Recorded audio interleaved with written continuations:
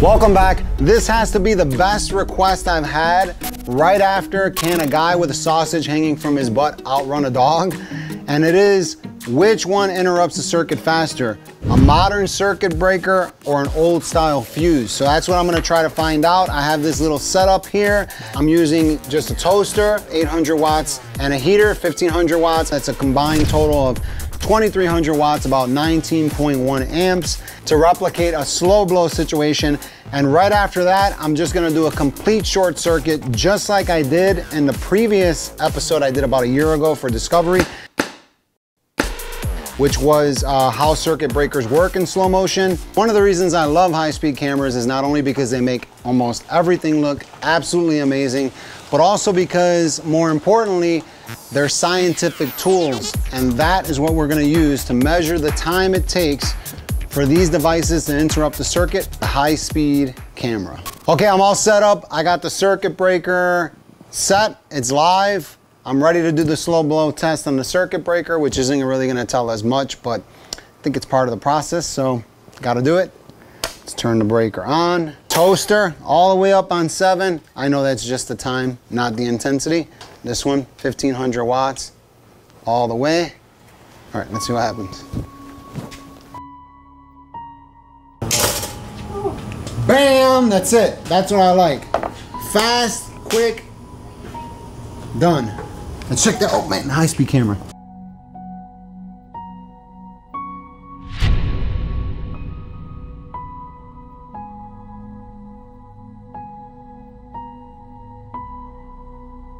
That was the circuit breaker in the slow blow situation. I disconnected the power, removed the circuit breaker, and put the fuse in its place. I'm gonna run the fuse through the same sort of test to see how the fuse interrupts the circuit differently than the circuit breaker in an over amperage or slow blow situation. Toaster, heater. This might take a couple minutes, but something's gonna happen. Oh, that's it.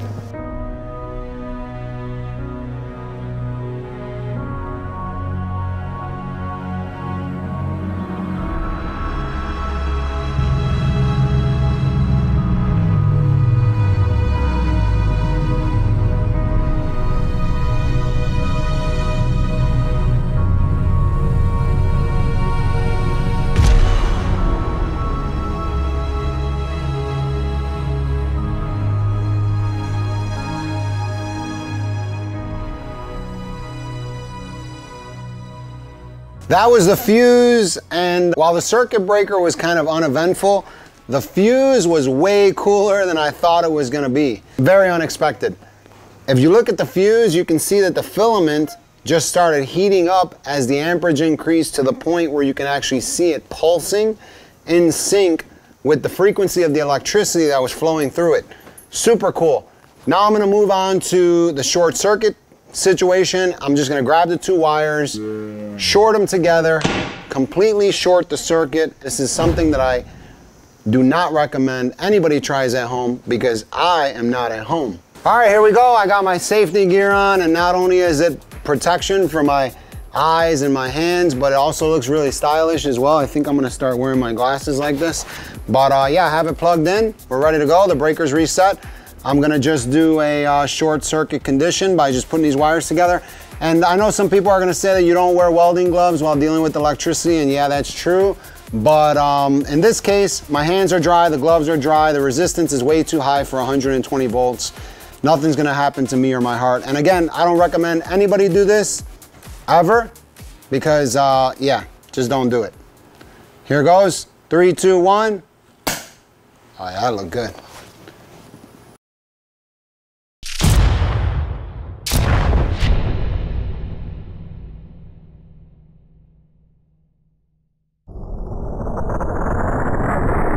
Okay, so that was the circuit breaker under a short circuit condition, and I thought it looked pretty cool, especially looking at the high-speed footage. Apart from the speed, just you can see how much energy and heat was created just with that short circuit at the wires, because the air around it became like a plasma and just started burning. There was no flammable gas there as far as I can see. That was just the heat and the air That was pretty impressive. Now I'm gonna put the fuse in place of the circuit breaker, do the exact same test. Then we're gonna look at the high-speed footage of the circuit breaker and the fuse and see which one interrupts the circuit faster, the circuit breaker or the fuse. This is the fuse in the same situation as the circuit breaker, same frame rate, everything's the same. Let's see which one trips faster.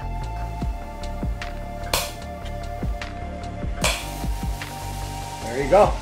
Pretty simple.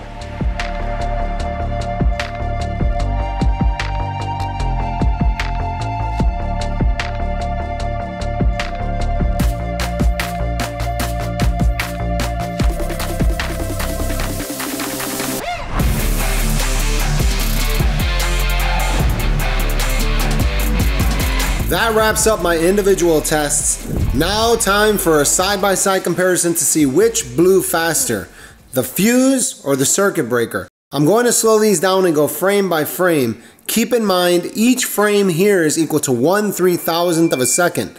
So we can just count the frames to figure out how long the interrupt took for each and make our comparison that way.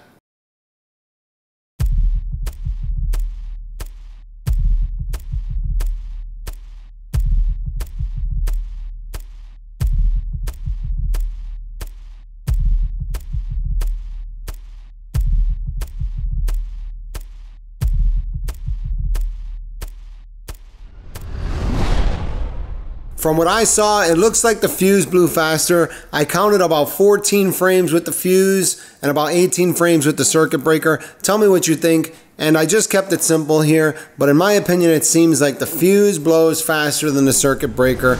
All right, so that's about it. That's the circuit breaker versus fuse. They all look pretty amazing.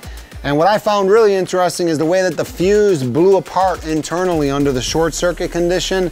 I don't know if that's the way it was designed or it's just like so much amperage at one time, it just like blows the whole thing apart. Between the circuit breaker and the fuse, which one interrupts the circuit faster?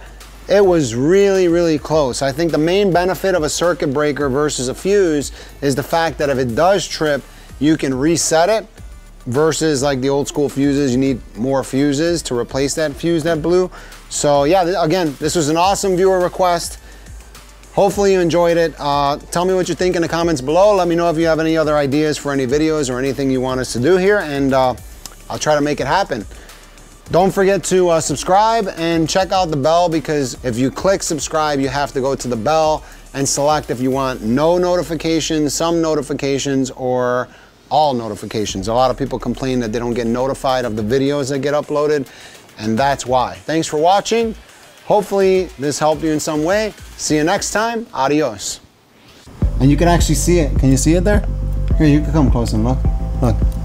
See how it's heating up? That's the actual pulse of the current. Boom. Oh, now I see it. There we go. That's crazy. So it like overheats that little tiny element, and then it finally gives way. Explodes. Creates too much resistance, and then it's done. Wow, that was pretty cool. This is worth it. So let's move on to the short circuit condition, which is going to be super easy. But yeah, let's do it.